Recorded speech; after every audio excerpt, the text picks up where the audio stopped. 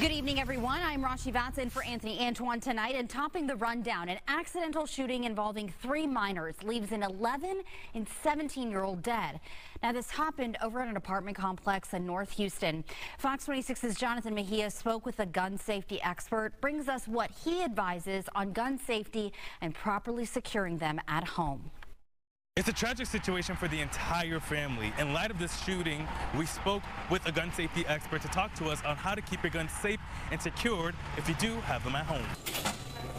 It's the responsibility of every responsible gun owner to secure their guns. That could be in a safe, that could be locked up somewhere else, away from people who aren't authorized to have that gun. This is the most basic way to secure it, and by law, every gun has to come from the manufacturer with one of these locks. You can see on a pistol, you basically run it up through the magazine well and out through the slide and lock it up, and only the person with the key can unlock it. We know that by law, manufacturers have to include this, but the real challenge is that once you sell these to those who leave your store, is if they're following up with this.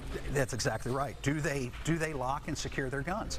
Now again, this is the most basic way to do it, and it's what we're given what you're given when you buy a gun from a manufacturer, so you have to take it upon yourself to do that. There's quick access here. So here's one that holds pretty much one gun.